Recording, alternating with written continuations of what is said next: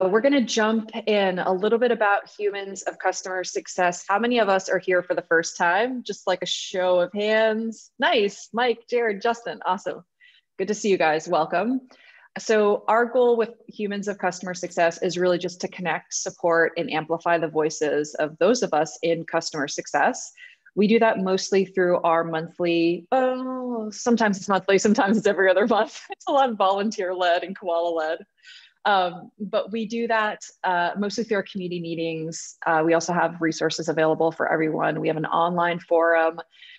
We have leader interviews on YouTube and a lot more. So please get involved as you see fit.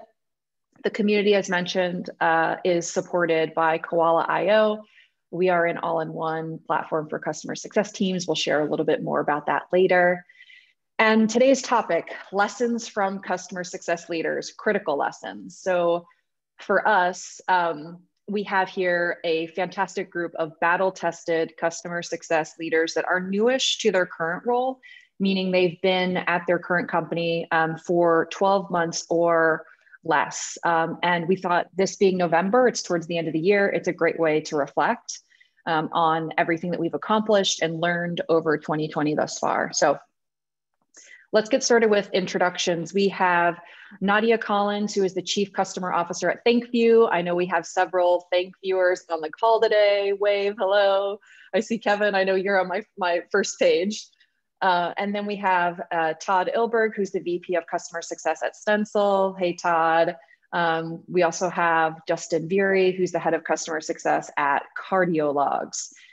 Hello. Okay, cool. So let's kick it off. Todd, if you could please share 30 seconds, a little bit about yourself, about Stensul. Feel free to tell us where you're zooming in from today. Go ahead.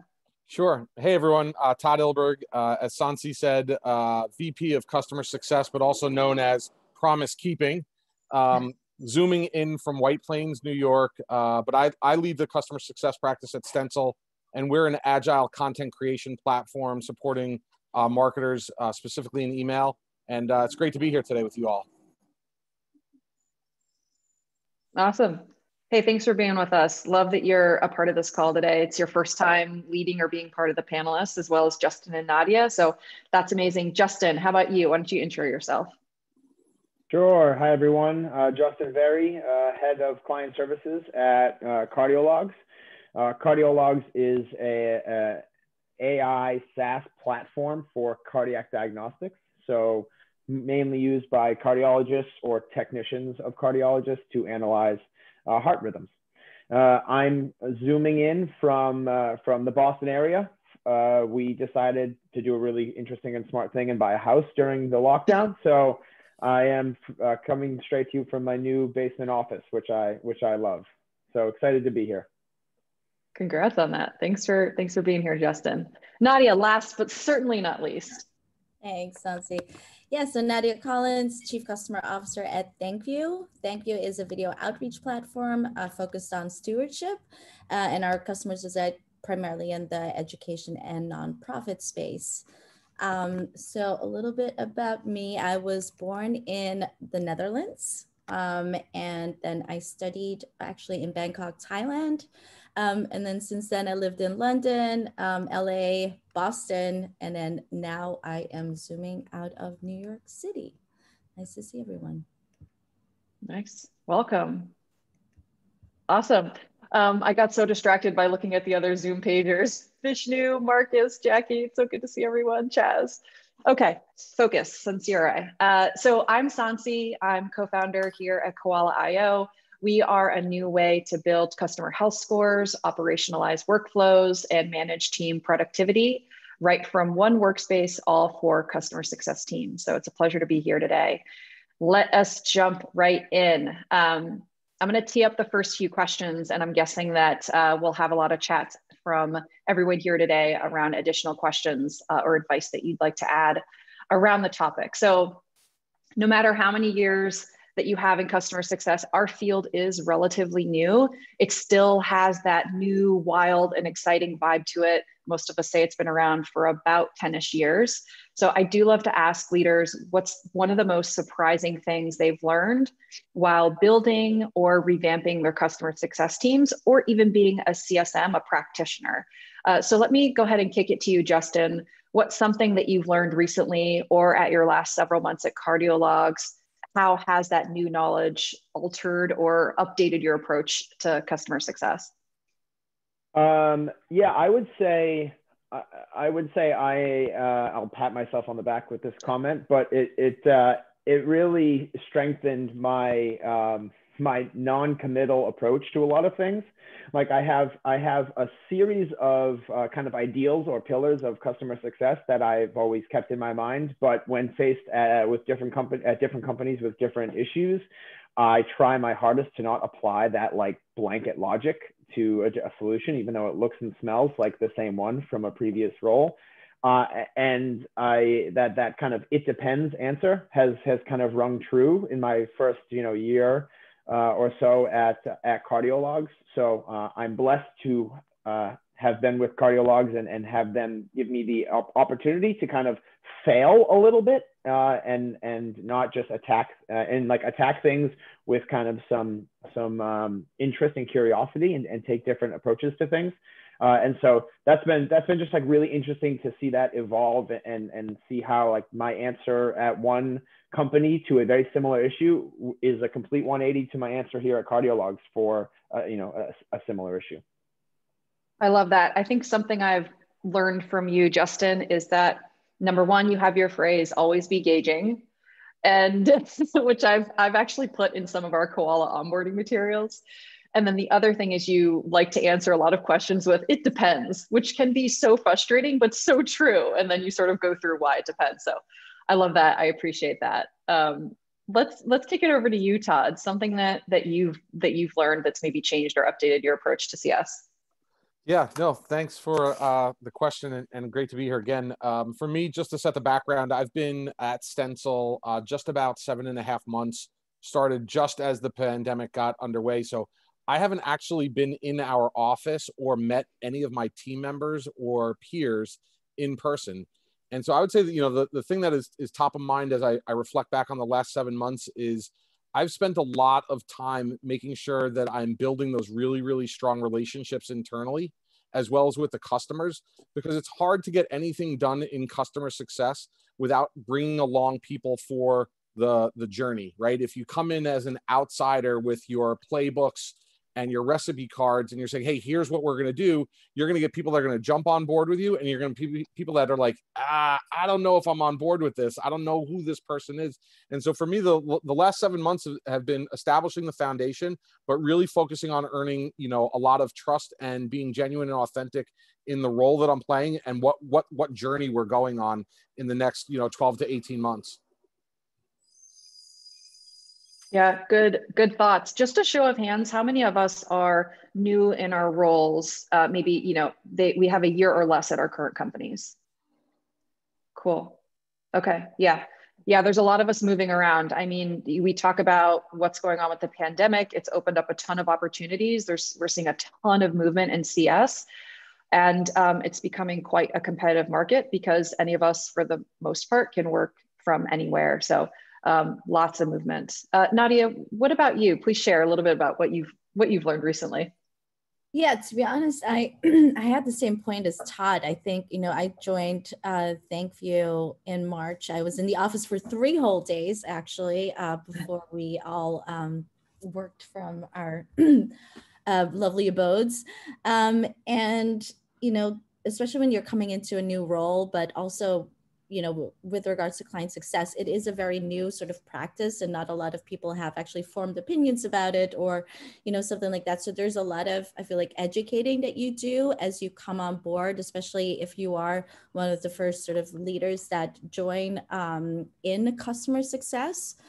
So yeah, I mean, like any change is hard, right? But especially like having to do it remotely, it requires conviction, it requires trust, and like trying to obviously build that trust while people don't even know what your legs look like, I think is tough, right? So Definitely something that my biggest takeaway is just like the power of sort of face-to-face interaction and being in a room with somebody, and as you're working through change, like looking each other in the eyes and, working through it together. I think that's something that I really, really missed in the past year. So.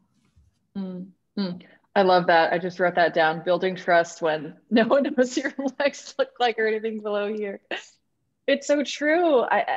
So many of us are new in our roles, and trust, I think, is going to be a theme of the community hour today. We're going to talk a lot about it.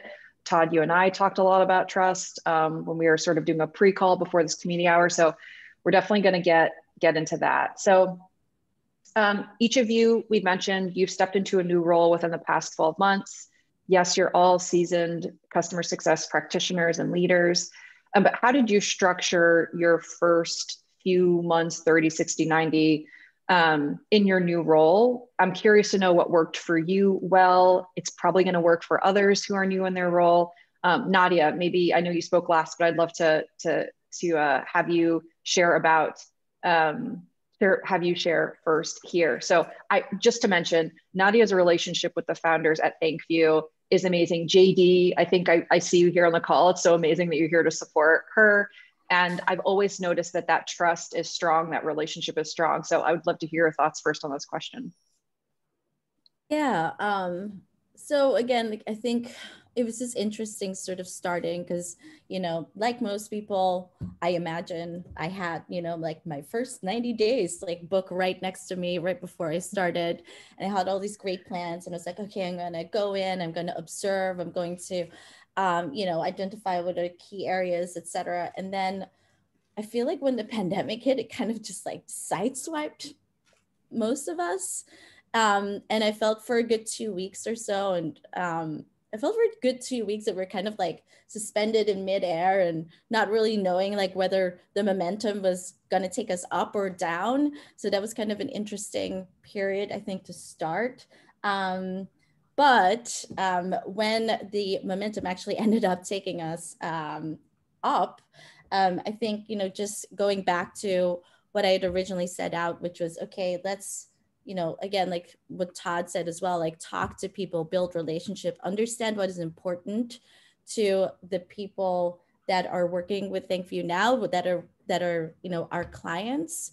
And, I guess like then set the benchmark, set like where we are now and then where we want to go. And I think that was also maybe one of the key takeaways that I have is that sometimes, especially when things are kind of chaotic, and you're trying to, make change and you're trying to make an impact fast, sometimes you forget to set the benchmarks so you don't potentially like know exactly where you started from. And then worse, like you don't actually know where you're heading. So you don't necessarily know what the targets are. I think in the past year, we've, I don't know, come up with how many new partnerships and new products, JD? It's like, it's, quite a few exactly. And so, although I think it's been great, coming out with those new products and really sort of pivoting, sort of based on sort of the renewed and increased business that we saw on the ThankView side, I think also just like taking a moment, be like, okay, wait, hold on a second. Like, what is our target? What do we want to achieve? And then, after you've actually accomplished something, like going back to that and measuring like what you've actually done. I think that was probably one of the biggest lessons there for. Yeah. That's a good one. I was recently introduced to the golden circle. I hadn't heard of the concept before. It makes total sense, but basically at the center is the why. And then you guys help me out. Is it what or how next? Someone chat in, I'm sure someone knows it. I think it's why, what, and how. And it reminds us to always go back to, when we're developing initiatives and our 30, 60, 90 plans and whatever we're trying to do, sometimes we can get really caught up in thank you, Andrea. Sometimes we can get really caught up in the what. I know I do. A lot of times I'll think of the how or what first, and then I have to go back to the why. And those of us in early stage, thank you, Justin. Simmons, you guys are amazing. it's important. Go back to that reason that you have. And a lot of times I find that if I spend too much time working on the what, by the time I remember to go to the why, the initiative actually isn't necessarily as important or crucial anymore. Things are changing so quickly. So going back to that piece is always helpful for me. But we're not here to talk about me. Justin, how about you? Can you tell me a little bit about, for you, you stepped into a relatively new role. I love that you operated as a practitioner before you started to build your team. It was so important for you to understand the ins and outs of the CSM role. So yeah, would love to know, did that work well for you? Would you advise other leaders do something like that as well? Just tell us your thoughts around what you learned as a part of that experience. Yeah. For you have to remember, I'm in healthcare, so you called me a practitioner. I was like, does she think I'm a doctor? Oh, sorry. I was not a doctor. My fault. No. Yeah. So in I guess a quick background on entering Cardiologs. So Cardiologs we're a very young company. So when I started, I was client services, customer success, implementation support. There was nothing. So I started from complete scratch. So if that helps kind of frame whatever I say after this, that hopefully it does. But my first 90 days was basically, the plan was sponge. Just take everything in before I start to kind of formulate any opinions, or, take any kind of actions or push back on any kind of feedback or requests, either internally or externally. So I really tried to kind of stay in the background and get my feet under me and really understand, like, what is Cardiologs? What do we value? What do our customers value? What is the short-term, long-term vision for the product? And then, like you said, my plan after that was do the job, right? So I was tasked with standing up a function, but the function needed to also just operate to begin with. So it's not like I was coming in and being able to build something first. I had to do the job to figure out what to build off of or how to build. So being a sponge was just really what I did at first. And then once I felt comfortable, then number two was get out and meet all of our customers. So that was beginning of last year. So I was able to make my rounds before the lockdown hit and go out and meet a bunch of our customers, get in front of them and start establishing those relationships. With my feet under me, I've been in healthcare for about a decade now, but I was new to the cardiac diagnostic space. So part of that sponge was actually stepping up my clinical knowledge as well, so that I could be somewhat competent, not fall on my face when talking to our customers. So yeah, I'd say that was kind of my approach, was just kind of be behind the scenes and be a sponge for the first 90 days, start to understand how things operate, get out, meet some customers, see how they operate, and then start doing the job. And then about, I'd say 7 months in, I started to really kind of build some formal processes, some formal points of views on things, which was kind of great timing, because just a few months after that, luckily we had a really good sales cycle in Q1 and Q2, and I hired 2 new members of the team. I think I see at least one here. What's going on, Evan? And so that was great. It was perfect timing to kind of have some ideas and processes kind of half stood up, and then be able to kind of hand off some of those the vision and the ideas to my team to also help kind of build what client services is at Cardiologs. Awesome. I love that. Just a quick show of hands. Is anyone else taking this approach to where they started as a CSM before they build out the team? Just a quick. Okay. Oh, I see some. Okay. Oh, Matthew, of course. Matt. Yeah. Leanne. Yeah. Okay. Yeah, I did something similar at Promobox, so it definitely resonates with me. And then Todd, what about you? Yeah, so 90 days, it's been a whirlwind. A lot of different themes that we're talking about here. And I want to level the playing field, right? From a leadership perspective and from an executive sponsor and customer success, I will never not be a practitioner. You got to be out there touching the front line, understanding, be in the product, understand how it works, understand how your customers are using it. And so that's something that in the first 90 days is a must have. And then for me, right, like in the first 90 days, in addition to building those relationships and meeting customers, it was really about being honest with where the business was at. And at Stensul, we're almost $10 million, about 70 customers. And when I got to Stensul, post-sales was considered CS. And when I say post-sales, CSMs were handling onboarding, implementation, activation, the commercial account management function, and yes, day-to-day product frontline support. And so it was an absolute, you know, every day on the floor wrestling with everything in the weeds. And so in the first 90 days, it was really important to understand it and spend a lot of time active listening to the team on where the pain points were, but then also lay that foundation for the swim lanes of like, hey, who's going to do what?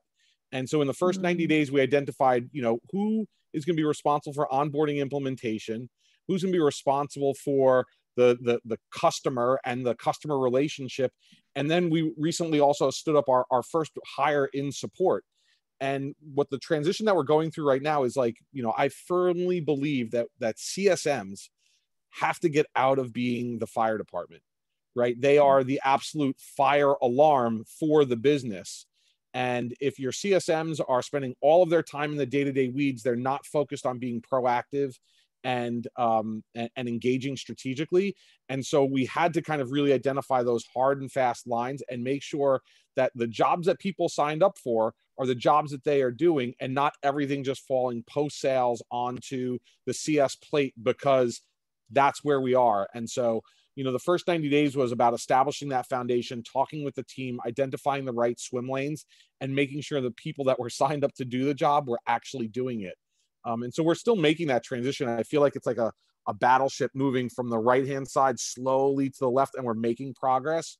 But, you know, we will never be able to get to critical mass and scale if we are stuck in the day-to-day weeds from a CSM perspective. And so, you know, that's what the first 90 days was all about at Stensul. Smart. I definitely feel that the firefighting mentality. I think a lot of us are in that or have experienced that. I want to call attention to just some of the chat around Celine's comments. Celine Kimberly, hello, good to see you here. So actually what inspired a lot of this conversation was a conversation that Celine and I had around her first 90 days at HubSpot, where she focused on some really interesting tactics. Oh, yeah, nice. So Celine, if that's the book you read, I would definitely recommend it for everyone here too. I'm definitely going to give it a read. Okay, so going back to you guys here. So you've had some major wins over the past several months. We've talked a lot of those wins. Justin, you're adding to the team. Nadya, you've led some major churn reduction results. Todd, you're onboarding new customers every single day. You're about to crest over that 10 million. That's huge. I remember that at Promobox. So let's put that aside for a second. I mean, celebrate every accomplishment, yes, but also each of us have had our bad days. And what we learn from those moments, I feel like, is what turns us into okay leaders, into fantastic, amazing, growing leaders. So I'm curious to know, when things go sideways, and it's very common that this happens, I'm going to throw this to you, Todd. When things go sideways, we have product hiccups, we have onboarding mishaps, we have license utilization dips, we maybe didn't get the best customer for our product from the sales team, right? Do you have a go-to process, or, you know, if things don't go your way, do you have a high-level strategy that you implement? Any thoughts around that? Because we're always, I feel like, in the crux of like, oh, I have a win, oh, I had a failure. Yeah, no, I mean, it's a great question, and it's part of the cycle of the day-to-day, I think, in customer success, right? You have your highs and your lows, and they all could happen in the same day, it could happen in the same week. For me, I think that, you know, when I think of the lows and the way that we operate, for us, it's really about setting that layer of trust within the organization. The things that we see in the business today are a direct result of what we did or did not do 6 to 9 months ago. You know, it is not what we did last week that changes the week coming forward. And so, you know, for us, and the way that I talk with the team is like, everything isn't going to be perfect. We don't have all of the answers, but we have to be honest. And we embrace this idea of, you know, people talk about push your comfort zone. And when I hear that term, push your comfort zone, right, I instantly like curl my fingers a little bit, because you're asking me to do something that I don't want to do. So what we've taken is we've adopted that terminology, and we've moved it into expand our comfort zone and to take risk. And the idea there is that, like, we want to fail fast and learn, right? We're not going to fix everything. We can't dive and save every customer that says, oh, I'm not going to renew. But what we can do is make sure that that transition is the smoothest possible. Anything that we can learn from that is important. And when I think of like learnings, right, like when things don't go well, customer success sits at that very, very critical intersection between sales and product.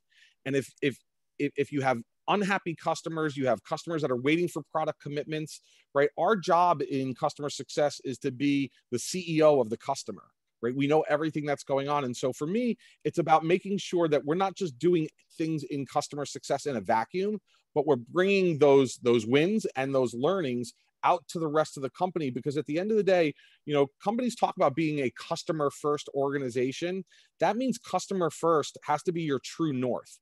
And that means in your sales team, in your marketing team, in all facets of your business, you have to have a customer lens. And so at Stensul, we are spending a lot of time bringing forward all of our learnings, the upsides and the things that are not going well. So that way we can be really transparent with the rest of the business, why we're going about it, and where people can help us, right? It's not a single, you know, one person, one department, you know, stretch, right? This is a team effort.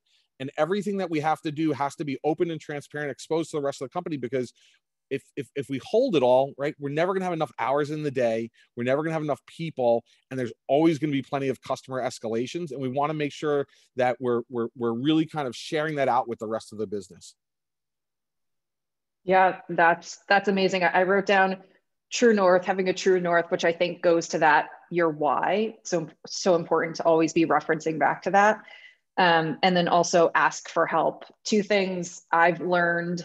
It's been a hard lesson to learn. One of them is asking for help. And then the other one is celebrating accomplishment, because as we know, we have 50 plus things that we want to accomplish every day, every week, every quarter, whatever that is. And as you sort of like check off those boxes, I feel like it's so important to recognize that, celebrate it, and then quickly move on. Sometimes we move on and don't even celebrate the fact that we had a win. But I love that. True north, asking for help. That's awesome. Justin, how about you? You want to share a little bit about maybe something that didn't go exactly your way, a mishap, or what you're learning from these experiences of, you know, not winning and growing from some of the mishaps? Yeah. I mean, I didn't know when it would happen, but it's this question where I get to say, always be gauging, right? So that's something that, and that this is kind of probably some like quick side advice too for people who are looking for new opportunities.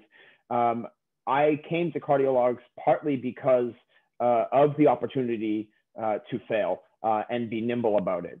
So I have progressively moved from smaller companies because I like the idea of having the openness and willingness to fail and have those experiences, and then having the ability to be nimble and put in corrective actions and change. So that certainly happened at Cardiologs. Right out of the gate, it happened, and just recently it happened. I think recently a cool kind of post-mortem that we had was based on some recent learnings we implemented along with sales. Great relationship we're fostering. That's another great thing I love about Cardiologs is we implemented some new pricing structures for new customer. We already realized that we didn't kind of build in some ramp for these kind of performance-based pricing. And we have already altered our next terms for our next couple prospects. So it's just great to be able to make these changes, have postmortems. I mean, I love postmortems. We have them at our quarterly leadership meetings. We have them at our annual retreats. And then we have smaller ones when little things happen. And, you know, there's always somebody that's quick to say, postmortem on this one, postmortem on that, whatever it is. So we're always hungry to look back at what we did and not just say, oh, chalk that one up as a loss, you know, move forward, right? It's always, what happened here? Where do we drop the ball? We're all confident in what we did, but something here missed the mark, and let's talk about it. And so that's another great kind of value at Cardiologs. I think one kind of cool way to position the fact that we embrace failure is we just spun up this kind of side project team called the Fail Force.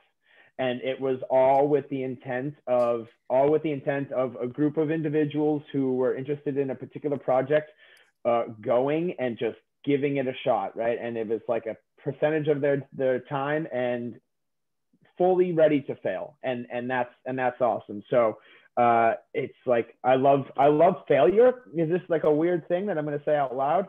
But it's so important to do that and learn from it. And that's one of the reasons why I love Cardiologs and kind of a little bit of a smaller company gives us that opportunity. That's amazing. Thank you so much for sharing that. I love your comment about being nimble, embracing failure, your fail force. I feel like we're going to have a lot of people that maybe launch some sort of version of their own fail force. I have to say, before we move to you, Nadya, and ask you to answer the same question, is I did learn something from my co-founder, Jonathan. We're releasing a Give First series of how customer success leaders, Nadya was interviewed, engineering leaders, marketing leaders, how sales leaders, how they go about a give first mentality, give before get sort of thing. Anyways, long story short, Jonathan shared a lot about how when something goes wrong, when there's a failure on the team, that it's never about the one engineer that maybe missed the bug that caused the issue. It's about how do we as a team address that this thing happened, and then how do we make it right together? It's never any pointing fingers. And I've learned that from him, and I've really appreciated that. Like, like blaming one person is likely not going to help the overall tenor or culture. So Justin, I think that's awesome. You've embraced it. You don't call out people, you've solved it together. That's the sort of oomph that makes amazing companies. So well done. Nadya, what about you? I know you never fail. That's definitely not true. No, I mean, I think one of the things that I really strive for is innovation, right? And I like to improve things, and I like to make things better. That also means that sometimes you don't, to be honest. And I mean, I love ThankView for so many reasons, but I think one of the reasons also is just we have in our values like honesty and respect. We have like that we own our successes and our failures. So, I think that's just something that is ingrained in our culture. And, something that, again, like going back to what Todd has said and what Justin has said, it goes back to like, can I learn from it? And can I change the outcome going forward, right? Because sometimes, sorry to say, as happens, and there is nothing that you can actually change going forward because maybe someone is having a bad day or something else happens that is out of your control and something that you can't really, plan for going forward too. And I think it's okay. I think it's also just to be able to say to your team, like, hey, that really sucked, but you know what, we're going to get past this point. And the other thing that I guess I wanted to maybe dive into a little bit that Justin started talking about and Todd as well is just sort of like the collaboration aspect of CS with sales and with other parts of the company.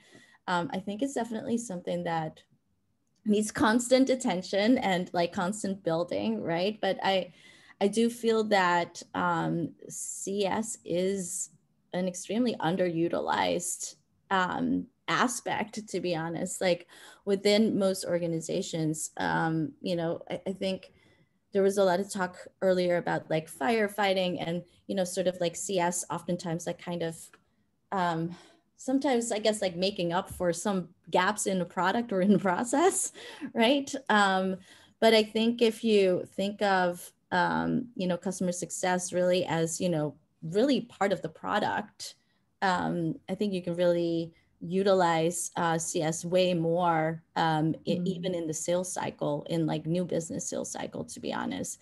Because again, sounds like this goes back to what you and I have talked about before. It's like, they don't just buy the product, right? It's like the whole experience that people opt in too. And, you know, I think just highlighting that aspect a little bit more can really, I think like people can get more value out of that. Great. Yeah, well said. Well said. I also want to mention, so let's see, Chelsea in the chat. Hey, Chelsea, you said something that really resonated with me. Some small culture shifts where you said you have a rule, no DMs, you ask the question in a public space, so everyone has the opportunity to learn. Such a small, subtle thing that I feel like embraces the type of culture that Nadya is talking about. And then earlier, Erica at Privy, you mentioned about leading versus lagging indicators in the chat, and I spied it there. So we're getting to that. So the next question is around specifically, let's see, where are we going? I lost my notes. Yes, growth and retention roadblocks. So obviously, as this pertains to customers. So want to chat about how you all go about identifying what makes customers successful. Are there key product usage indicators? Are there key relationship indicators that drive success for you? How do you uncover those? How do you identify them? Then how do you put them into practice? So I asked the question because earlier we talked about firefighting. And firefighting, when we mention always being in the red, always being reactive, we're really talking about focusing on those lagging indicators. Sometimes we don't focus on our leading indicators because maybe we don't know them. I know everyone that I'm chatting with today, Todd, Justin, Nadya, you've done a lot of work around leading indicators and what are the key pieces to success with your group, with your customers. So I would love to know a little bit more. Todd, maybe we'll flip it to you. So how have you identified or uncovered in the past what makes your customers successful? And then how do you replicate that across other customer segments? Yeah. So it's certainly top of mind and very much the focus of what we're doing right now and what we need to deliver in Q4. To be really clear with this group, and I want to be honest and transparent at Stensul, right? We are flying completely blind. Part of the first 7 months was being honest with the organization as to where we were in harvesting our data. And of course, the board wants to know, like, where's our customer health score? Where's NPS? Where are all of these CSAT scores? And like, we simply don't have that data. And so we're doing some manual ad hoc things to harvest that today. What I would caution this group is as you get that motion of collecting data underway, know that like you need statistically relevant populations of data set. Like when I got to the Stensul, we launched an ad hoc NPS program and we've collected it twice, a Q2 and Q3. It threw off all sorts of false negatives in that things that were going on. And then we started to look at the data set. We sliced it and diced it 100 different ways. And the answer was there was nothing really actionable out of that data. There were some like fire alarm moments, and then there were some other things that were like, well. And so what we're in the process of doing is making sure that we can harvest that data and really use data to drive our actions. But absence of that, we're using a subjective kind of health score, and it really leaves me feeling uncomfortable because it's like a red, yellow, green from the CSM, inputting it into Salesforce on a monthly basis. And as we all know, right, like that red, yellow, green probably changes 3 or 4 times in any given day, more or less a moment in time when you record it in Salesforce on some point in the month. So for us, it's really about making sure that we're honest with where we are in collecting data, what our path forward is. We're going to automate NPS. We're having product outreaches and going to stand up our CAB. We're also doing loss review to really kind of make sure that we think about why we lost customers. And listen, customer success for Stensul, and I think for a lot of us, is about creating predictability in the business. And predictability for me doesn't mean that they're going to renew, but it means that if they don't meet the ICP or they were not a good fit for our customer profile, it gives us some leading indication as to where do we want to hedge our bets on the resources to make our customers really successful. And if we've got some outlying situation with a legacy deal or one of those lopsided sales deals that comes across the finish line, like identify who they are for what they are early on, and then figure out how do you want to make them successful, or are you not going to? There's nothing worse than devoting a ton of resources to a customer that shows up dead at the end of that process. And, you know, I talk to a lot of customer success leaders and practitioners, and like, there is not one holy grail KPI. You know, just like Justin said, like, it depends. But I've been in roles in other companies where we've had well-oiled machines and we're harvesting customer health scores. And guess what? The green customers show up dead too. Not a lot of them, but there are reasons that green customers show up dead. It could be your engagement model. It could be product feature set. It could be competitive price. And those are areas that we all want to be working towards. But I would be lying to this group if I said that there was one leading indicator or one trailing indicator that says this customer is going to renew or they're going to grow, because you've got to be constantly touching and looking at the data and having your finger on the pulse, and know that there are outliers to all of the different like KPIs that you may be harvesting.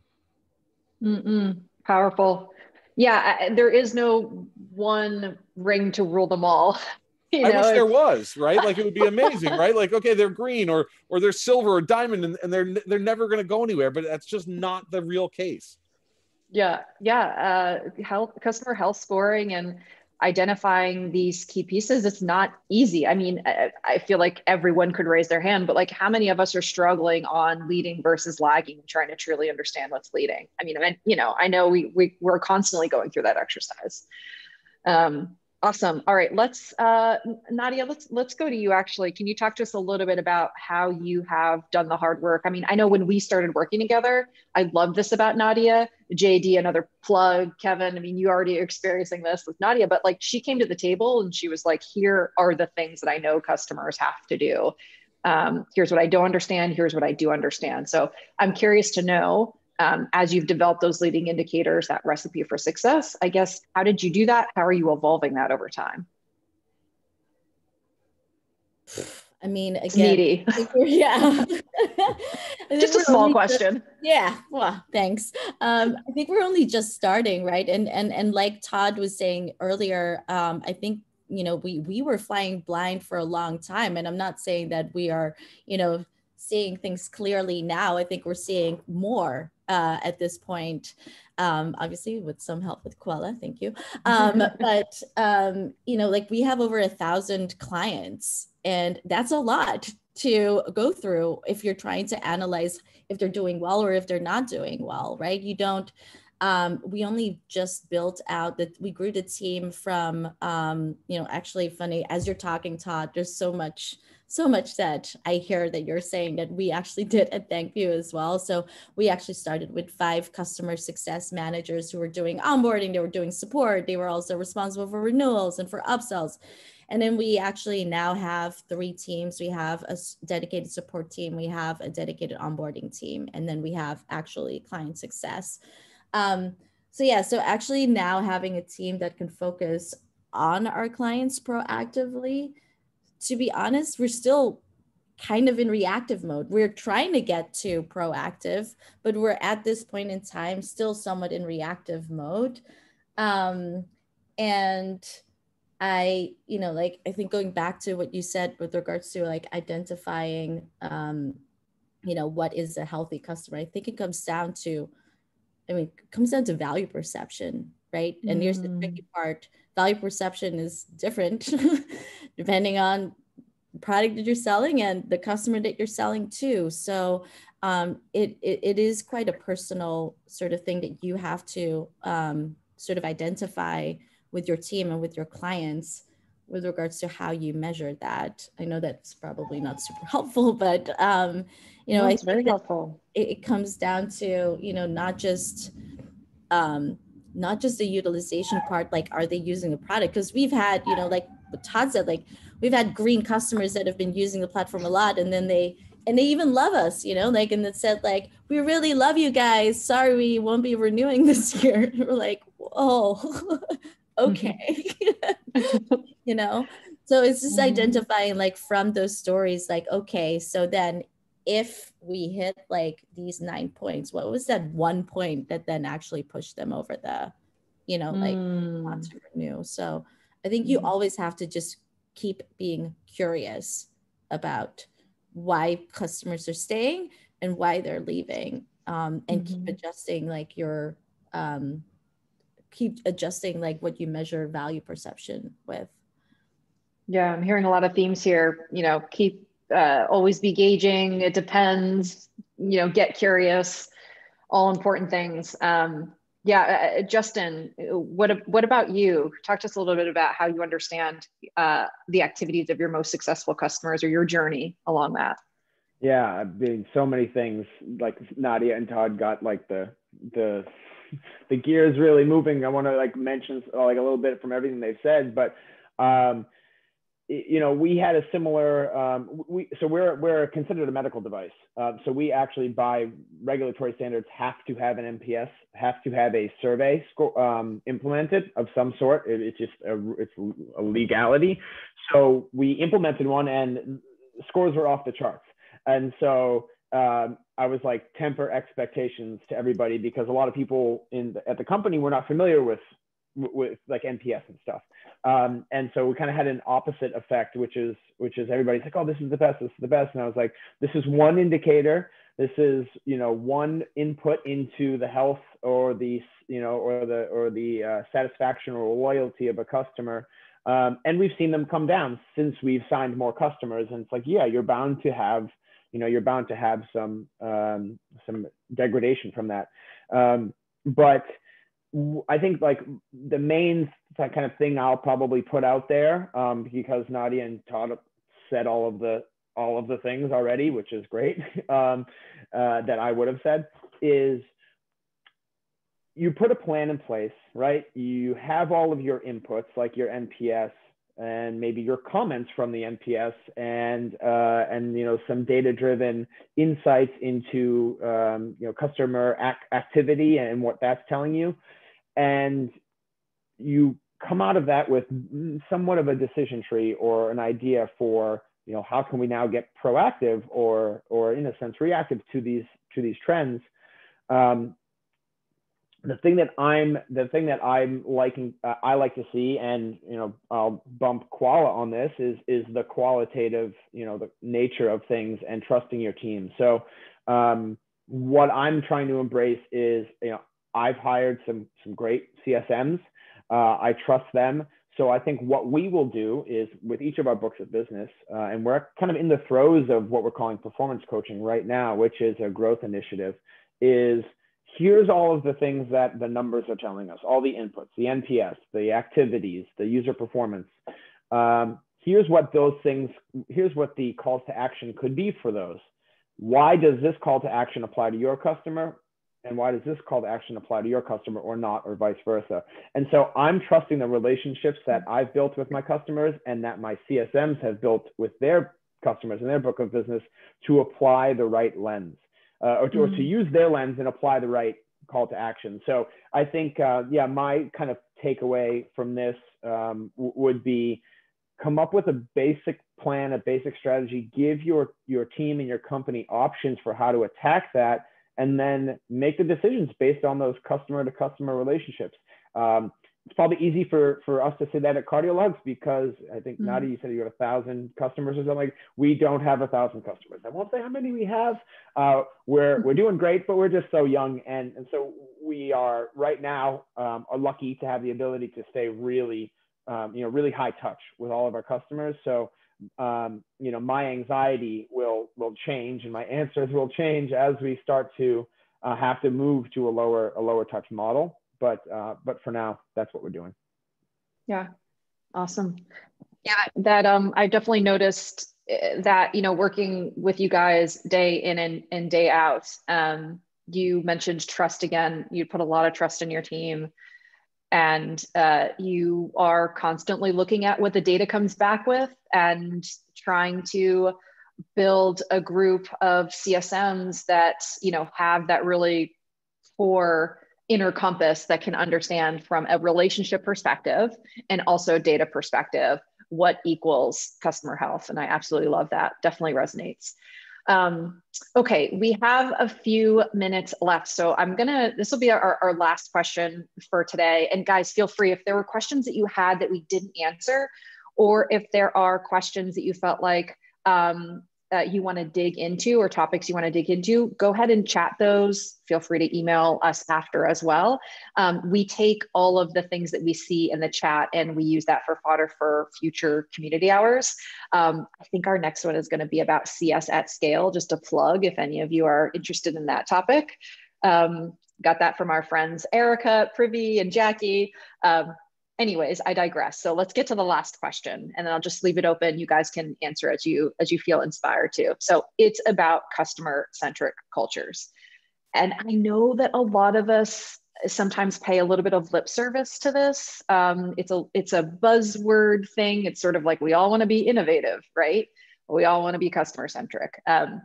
And I feel like you all are actually working at customer-centric organizations. So I'm curious to know, how has that culture developed and what is the CS role in helping to push forward the idea of a customer-centric culture? How does it manifest with your company? So again, we don't ask any easy questions here at Community Hours. We're always like, ooh, into the deep end. So feel free, Easter egg, not Easter egg style, just whoever wants to go first to tell us a little bit about how that culture has been evolving at your company and maybe any tips or thoughts you have around CS's role in that. I'll go. So I think that one thing that makes us customer-centric makes it sound, right? When people say that, it makes it sound like we need to have these awesome relationships with our customers, these deep, social relationships, and we hug them when we see them and they love to see us. And I don't really think that that's what customer-centric means to me anyways, right? Customer-centric means like listening to what they're telling you, either literally or figuratively, and respecting that and reacting to that. So like one example from for us is we definitely need to have some type of cadence or touch point, right, with our customers or something predictable or whatever. But some of our customers just want to be left alone, and they're and unless they are unless they are looking like they're going to churn or they're performing terribly or something like that, like generally we're going to more or less listen to that vibe. We haven't had anyone literally tell us to leave them alone, which is nice. But there's no need to throw a weekly meeting on the books and a quarterly governance review and email them twice a week to check in. If that's not the type of customer that they are, if that's not the type of relationship that they're trying to foster with you, you shouldn't try to, right? So maybe mirroring is a tactic that people might use here with that. So try to we try to respect the vibe that we get. So we have customers. I think we have very few customers that are on the same kind of cadence as any other ones. I mean, we have some customers we talk to quarterly, monthly, weekly, bi-weekly, not even quarterly, right? And so we're interacting with them through like support cases and things of that nature.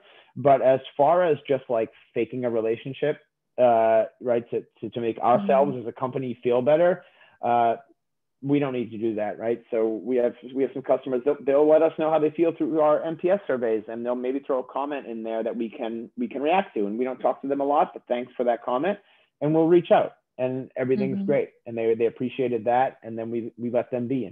And so that's how I kind of see customer-centric, as not necessarily meaning you got to be best friends with every customer and yell it from the mountaintops. And you actually want to respect what they want from the relationship, not just what you think is best. I like that. Listen, to sort of boil it down to your point about listening and responding, it sounds like there are simple ways. We don't have to make it super complicated. Customer centricity can be really easy for us to implement on a day-to-day basis, but just those two different things, listening and responding. That's awesome. Okay, we have 3 minutes. Todd, Nadya, any good nuggets to share here?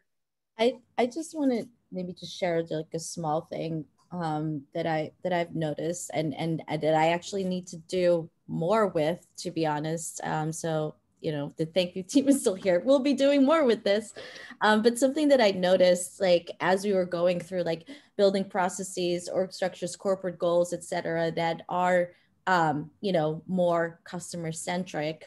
I think in the end, though, what it comes down to is actually like where I've seen the true manifestation of actual like customer-centric culture is where every employee feels empowered to care about a customer and feels empowered to take action on that. And so that can, you know, express itself in like, you know, a support employee that, you know, just kind of like goes above and like says, hey, you know what, you can, I don't know, like even if it's like this feature or whatever, like that typically like costs money, you know what, we're going to do that for free because we just want to make sure that you're, you know, you can succeed in what you're trying to succeed with right now. Or, you know, I don't know, a client success person, you know, working with a special discount value and not having to go to, you know, their manager, having to go to wherever and feeling like, hey, if I can make this customer happy right now, I feel like the company will support me in this action. And I think, you know, I know it's kind of, I don't know, simple, but I like it. That really brings home that customer-centric culture. I like it. Todd, sorry to you know, a few seconds. Go ahead. A couple seconds. The things that I would share on customer centricity for Stensul, right, is we're in the process of standing up our own internal customer reviews, and we invite everyone to come participate. We set out an agenda that lists what customers we're going to talk through at what time periods, and then anyone and everyone can come hear what our plan is for that particular customer. And we do a little bit of the SWOT analysis. We do a little bit of look at like where the engagement is with that customer, and we share out all of the information and what we're looking to do. So that way, when there are roadblocks or customer requests for feature enhancements, it's not like it came from left field. It's not like this is the first time we're talking about it. Again, our job is to minimize surprises in the business and create predictability. And that motion of sharing uber transparency between support cases, configuration utilization, NPS scores, CSAT is a company-wide thing. And so we have Slack channels that share that across the board. And so the more information we can share out with the organization, the more we can bring them along in our journey for creating success with our customers. Amazing. That is the perfect way to end. Thank you so much. It was so good to see all of your faces. Thank you to Nadya, Justin, Todd. Thank you for joining with us, leading, and to all the amazing questions. So have a fantastic rest of your Tuesday, a rest of your week, and we'll see you later.